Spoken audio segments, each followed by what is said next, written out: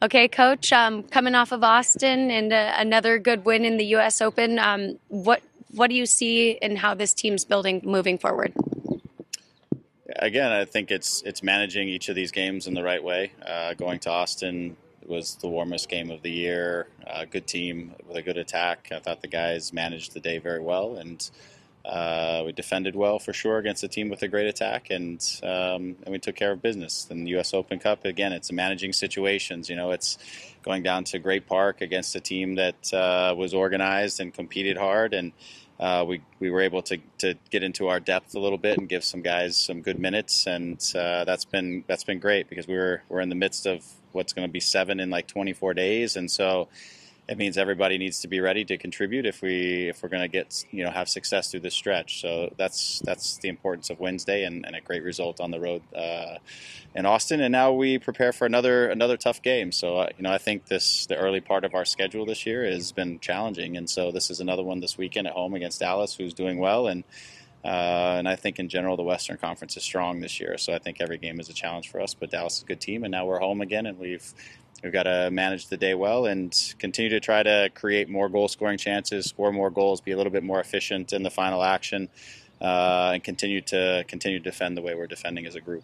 Yeah, focusing on that final action, what do you feel is missing, whether it's in pace or that final pass or the setup to the attack?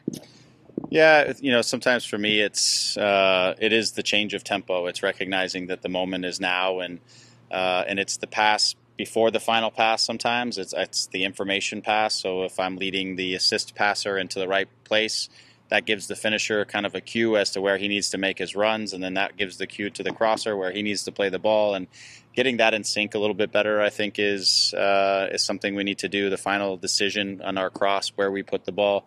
Even last night, we had a number of chances where we're in the assist zone, and we kind of hit the same cross every time, and they block it. And we need to have a little bit more variation where we put the ball and make sure we have the right runners in the box. So again, it's timing, it's connection. Continue to work through some of those things, those final decisions. But we're getting there more times than not. We're getting there, and we're creating enough chances. But I'd like to see more, and I'd like to see us put more on goal. The other thing is I think our guys need to organize themselves to finish in one touch. Even last night we stopped too many balls and tried to finish in 2 touches, and teams that are so committed in front of the goal are blocking it, or we're not getting the shots off, and we're going into another possession moment. So just again, it's using our time wisely and getting our timing right and the right decisions in the final product. Any update on the health of Victor?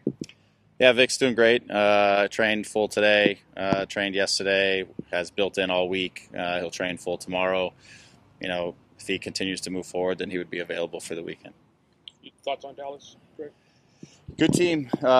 Good team. I think, again, they have some similar qualities to our team, and they have some variation in the way that they'll structure their team, a little bit based off of the opposition. So sometimes they'll look like a 4-4-2, sometimes they'll look like a 4-3-3. Mobile in terms of the Ferreira is mobile. He'll drop off the front line, create overloads in midfield, but he's super dynamic, so he'll come sprinting out of the midfield, or he'll run behind. So we've got to be able to manage him. Areola, their wingers are aggressive and direct. So again, I see a lot of qualities of a team that's well coached and well organized, and whatever you kind of do, they adapt to it. So it's going to be an interesting game because we'll be both kind of adapting to each other a little bit through the course of it. So should make for an interesting day. What has Mark Delgado meant to this team this season? He's just, Mark is really aware. He's aware of what's happening, what's going to happen next. He covers so much ground over the course of 90 minutes. His ideas and his solutions when he's on the ball, he plays fast, which is important for our team because we're talking about building speed into our game. He's one that usually plays in as few touches as possible, and he's always available doing the work to get to the right spaces at the right time. So for me, it's just kind of the engine room of everything that we've been able to do defensively. He transitions so quickly from attack to defend and covers, like I said, covers ground, reads plays, wins balls. So he does a lot of the work from box to box that you want your midfielder to be able to do, and he does it in such an unselfish and in a way that balances the entire team. And so he's been huge for us. He was huge, I thought, in Austin. I thought that he was, for me, the man of the match, and just in terms of being able to help us control the moments in the game that we needed to. And so I think it all comes back to just his field awareness and his presence. He understands what's happening and what needs to happen next, and he gets there. He gets there when he needs to get there. It's been really nice to have him. And for Victor, what do you need to see tomorrow that makes him like really on the game day roster?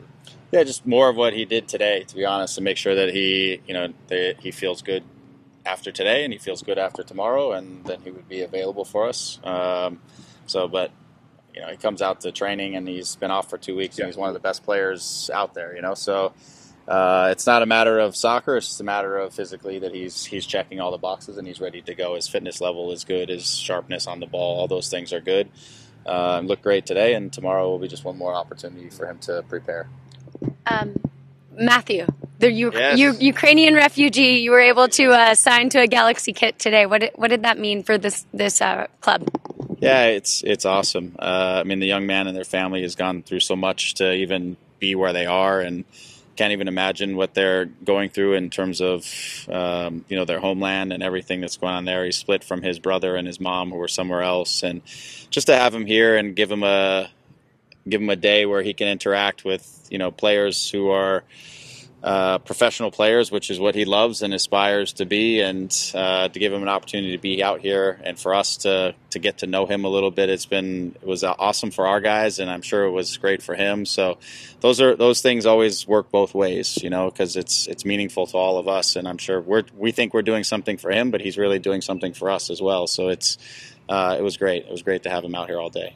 Okay, one more. It's 90s night on Saturday. What was the fashion trend you were most ashamed of sporting in the 90s? Oh my gosh, the 90s.